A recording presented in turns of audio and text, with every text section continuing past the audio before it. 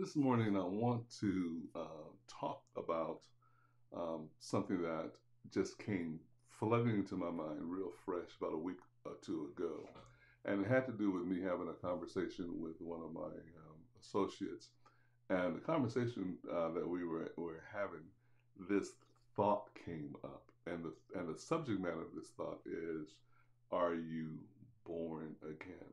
Now, a lot of us, we accept the handle or the labeling of Christian.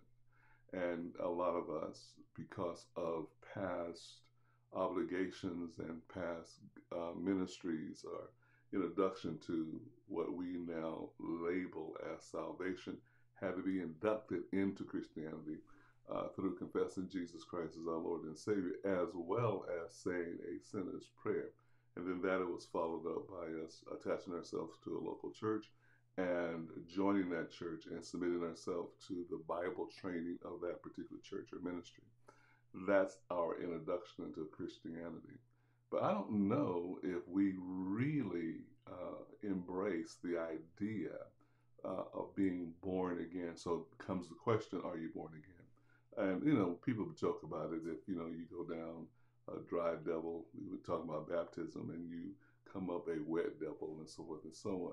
But there has to be something that shows us or identifies us as genuinely being born again persons, and it has to be evidence of this genuine born again mindset.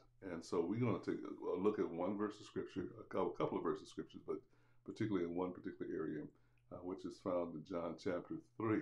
So let's go over to the iPad real quick and pick out some verses from John chapter 3 that will help us with this discussion. In John chapter 3, verse 2 through 3 says, this man came to Nicodemus, and this man is talking about Nicodemus. This man is talking about Jesus. This man came to Jesus by night and said to him, Rabbi, we know that you are a teacher come from God, for no one can do these signs that you do unless God is with him. Jesus answered and said to him, most assuredly I say to you, unless one is born again, he cannot see the kingdom of God. Same chapter, verse 5. It says, Jesus answered, most assuredly I say to you, unless one is born of water and the Spirit, he cannot enter the kingdom of God. That which is born of the flesh is flesh, and that which is born of the Spirit is spirit. Verse 7 reads, do not marvel that I say to you, you must be born again. It's obvious from these verses of scripture that Nicodemus was amazed at the word or miracles that came through Jesus' ministry. What impressed Nicodemus wasn't Jesus' teaching, but the miracles that was present in his ministry. He said no one could do this work or show these signs unless they come from God, and that God was with them. The signs and wonders that accompany you in your ministry will testify that God is with you. And now that's very, very important. We have so many ministries, so many different opinions and interpretations of the Bible. But with these interpretations of the Bible, there is a noticeable lack of power. The three key words that should be identified with any ministry that flows from Jesus and from Jesus' anointing and setting you in ministry, and you following and submitting yourself to that. Now, let me back up one step. Many have been called by Christ and set in ministry by Christ, but have abandoned the mindset that comes with that anointing and that positioning of Christ. We adopt or we conform to this world's way of thinking. And this world's way of thinking is not outside of the church, but I'm talking about religious thinking. And religious thinking will cover the anointing that God has breathed into your life. So there will be a demonstration of wonders or signs following your ministry, which will be the work and the proof of you being sent forth from Christ. We're not talking about what's argumental, how you can argue scripture. We're not talking about how you can debate scripture. We're talking about actually being obedient because you are in the kingdom of God and you are doing as Christ did. You actually can see the kingdom of God. You actually have the kingdom of God's mindset, and you actually see the Father at work. In fact, you are imitating, okay, mimicking the work of the Father that you see in the kingdom, and that's which is done in the kingdom, not which is done in this world, not which is done, not which is that which is done through religion, but that which you see by your renewed mind as you look into the kingdom of God. Now, when we go back to this, you'll notice that Jesus says that no man, I'm sorry, what am I looking for? That Jesus answered and said to him, most assuredly I say to you, unless one is born again, he cannot see the kingdom of God. Now, what Nicodemus saw was the works, the wonders that was coming to the ministry of Christ, that evidence, the works, evidence that he was from God. But he didn't see the kingdom of God. He just saw the work. And a lot of people are after the evidence of the work without actually entering into the mindset of the kingdom, because everyone in the kingdom of God that sees the kingdom of God, that imitates the will of God in time as they see it in spirit, they can do the work and the wonders. There's no degree of difficulty with miracles. All it takes is a sign, a mental transform, how we mentally transform our thought life and our thinking. That will help us see the kingdom of God, and the work that follows us will demonstrate that, hey, we are from God. People will watch you a long time, see the work flow from you, and they themselves will testify, you are from God. You would never have to testify for yourself that you're from God. The work will do the testimony, will be your testimony that you're from God. This is believed in so many circles that people actually fake the works of God. They would do fake work, fake miracles. They would do tricks. They would take up the role of being magicians and mind. Well, anyway, they will mess with your mind, make you think you're seeing a miracle when you're actually just seeing a performance.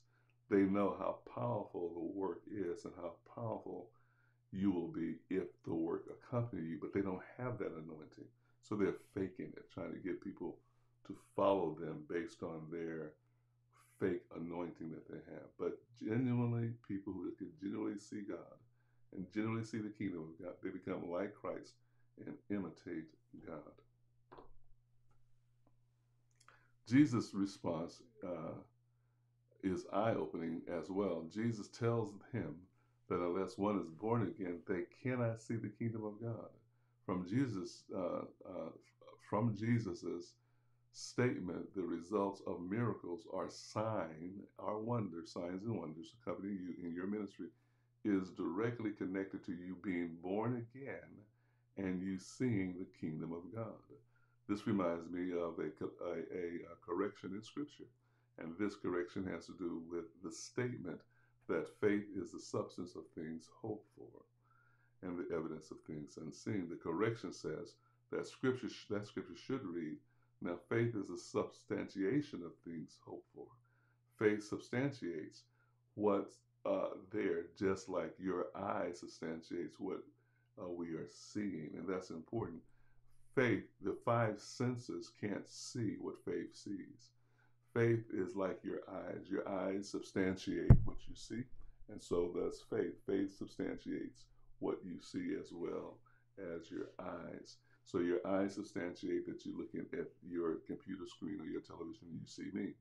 Faith substantiates what is real in spirit, what is the kingdom of God, how the kingdom of God moves and operates. Faith, it substantiates that, and you see what's real, and you call that which is real in spirit into time, and you actually have conviction in your heart of what you're seeing, not doubting, but conviction of what you're seeing, and you will create into the natural world or into time what you see in spirit. So that's what faith will do, and faith only announces not what the world sees or the premise of the world. Faith only announces the premise and what the kingdom of God standards are toward all men. We have to learn to see all men the way that God sees all men. And God doesn't see condemnation. God doesn't see corruption in men. God doesn't see sickness because God didn't create it. So once we see how God sees, then we can dismantle what we, mankind, has created, because we will call those things that be not as though they were. Those things that in the spirit will supersede those things that are temporary. The eternal will actually swallow up the temporary. So you see that a soul is eternally blessed, eternally healed, eternally forgiven, and you call that as their truth, and you call it with conviction. You will create an opportunity and an experience for them to be exactly as you see them. You will help them see themselves differently because they see themselves based on the conformity of the world's thinking. They conform to the world's thinking.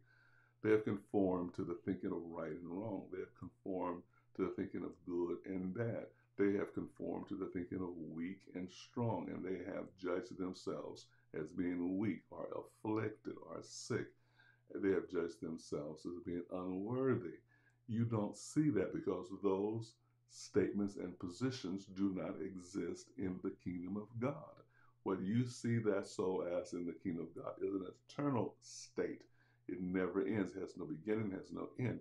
So when you call that, when you say that eternal state, you're not lying. You are actually replacing an illusion with the truth, with reality that never passes away. Their life will never pass away. Their life is God given. Their anointing is God given. Their assignment is God given. It is eternal. God will not change his mind toward them. When you begin to hear what your Father is saying about that soul, and you say only what he says about that soul, then you have the same result in your ministry as Jesus had in his ministry, because he says, I don't say anything that I haven't heard my Father say. I don't do anything that I have not seen my Father do. For us, we have to be born again, not of body, but of mind. We have to renew our mind. We have to be transformed by the renewing of our mind to see things different. Our premises change, our logic change, and our verbiage change. Because what we see is what we say. We can't see evil because we don't acknowledge evil. We are looking beyond the surface. We're looking beyond the five senses. We're looking with the eyes of faith. That is evidence. Your born again life should be evidence with you having your five senses subside and your faith rise. Your five senses that put you in contact with the world, with yourself, with what goes on in the world, with the logic of the world, that will subside, and your faith, because of the renewing of your mind, will rise. All right. So your five senses and its logic will diminish, where the logic of your faith will ascend and become the major point of your view, your statement, and your outlook about life. And then that word is God's word that comes out of your mouth, and it's his word that proceeds out of your mouth that God watches over and will perform. And that performance will bring signs and wonders in your life. And this is not just for a select few. This is for everyone who is a child of God, because every soul has been placed into the body of Christ, and every soul is citizen of the kingdom of God. All right? So we teachers just are alerting and making you aware and heralding the fact of your already born again status, because it's God who placed you in Christ. It's not being baptized with water.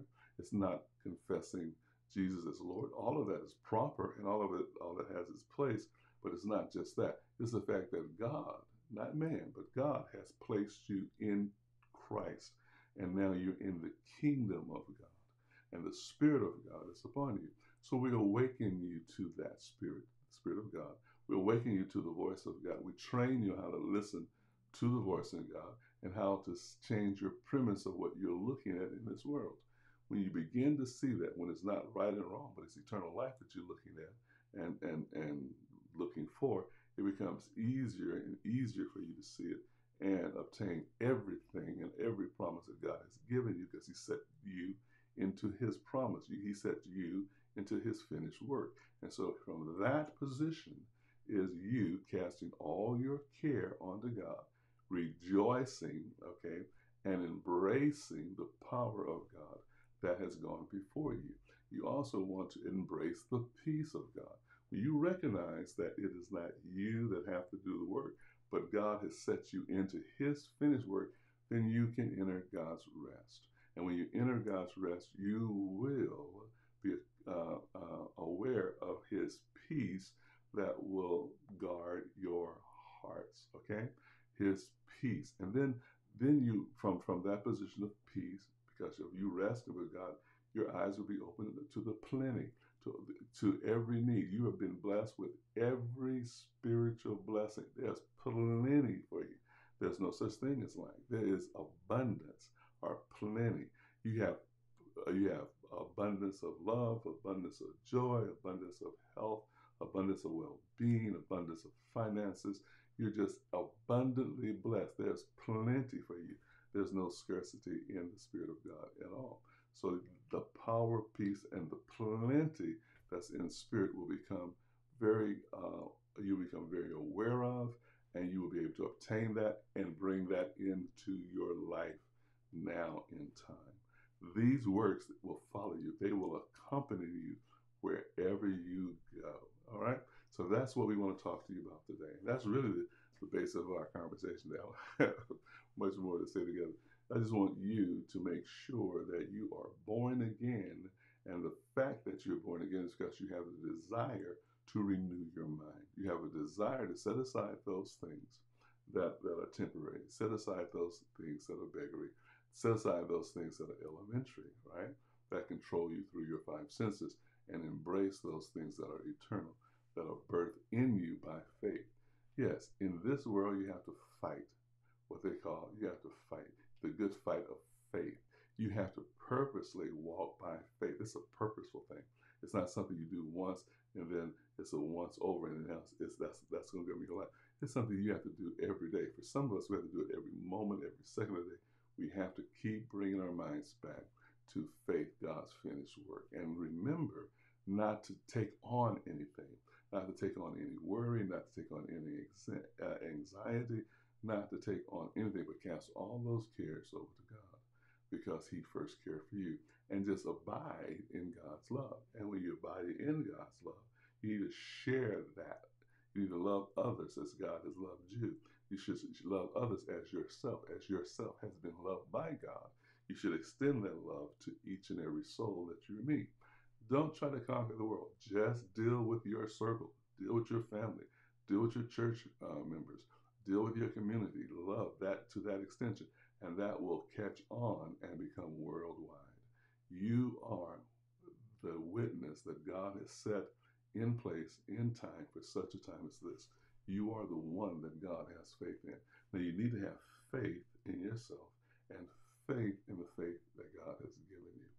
You are born again. If anyone asks you, just say, yes, I am born again. And signs and wonders accompany me. I see you. I see in you the hope of our Lord and Savior Jesus Christ. I see in you the light of our Lord and Savior Jesus Christ. I see in you the life of our Lord and Savior Jesus Christ. I see in you the love of God. And all I see in you is eternal. And all these things about you, that you have it in your body, the ailments, the sickness, they are all temporary. They all fall away.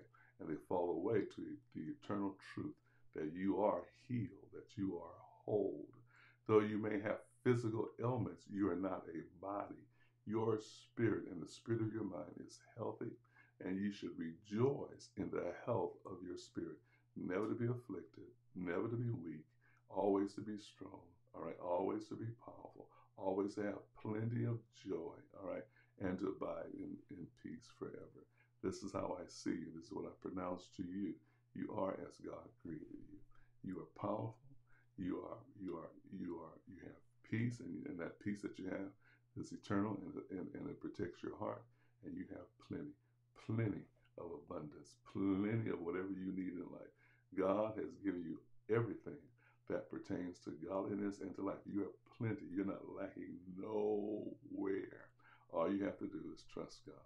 Even if you don't trust God, even when we're faithless, He remains faithful. Wonderful, wonderful. So don't even worry about, do I have enough faith? God has all the faith you and I need in Jesus' name. Well, this is Dr. Will Wheaton. I just want to encourage you today to remember that God has plans for your life, and none of those plans